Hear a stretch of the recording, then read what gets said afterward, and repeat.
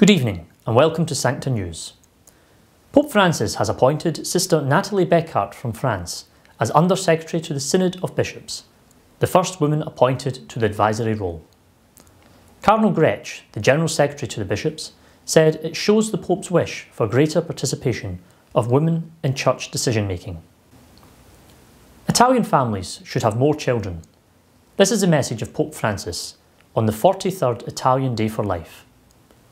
In Italy, births have declined, and the future is in danger, he warned.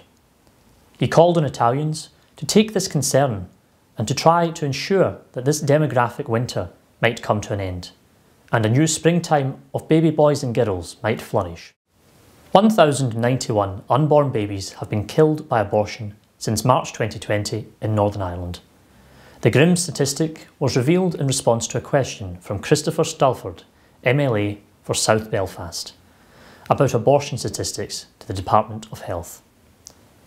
In response, Philip Lynn, SPUC's Northern Ireland Development Officer, said, "The death toll is staggering.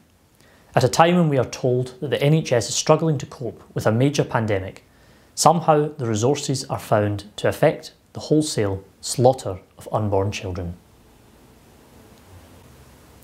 In St Mary's Oscott today, the Requiem Mass of Canon Giles Goward, the Rector of St Mary's College Oscott, took place, celebrated by Archbishop Bernard Longley. Canon Goward died peacefully at the college on Thursday the 28th of January after a brief illness. He was 55 years old.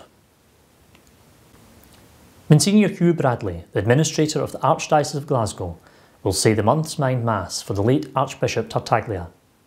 This can be viewed on the Cathedral webcam on Saturday, February the 13th at 1 p.m.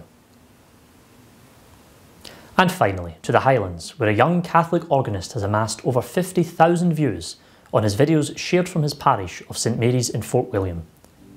We spoke earlier to Kevin Cameron from Fort William, who has been taken aback by the global response.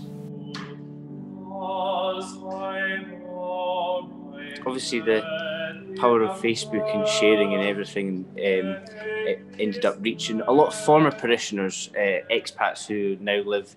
I've got a lady, Anne, who always tunes in from Australia. I think it's about 4 in the morning. She tunes in religiously every time I'm playing. And I've got quite a few people in Canada actually that tune in as well. There's a lady in Peru that watches as well. So a lot of these people have got connections to Scotland and the church here in Fort William. So it's great, and it's always great to see them catching up with old friends and family members on my shows. So it starts off me performing in that and giving a wee song and a tune, but then it ends up being quite a social occasion for a lot of people. They're checking on how everyone's doing, and it's really nice to see that. If you want to watch Kevin's videos, you can follow the Facebook page Friends of St Mary's Fort William. Thank you for joining us this evening at Sancta News.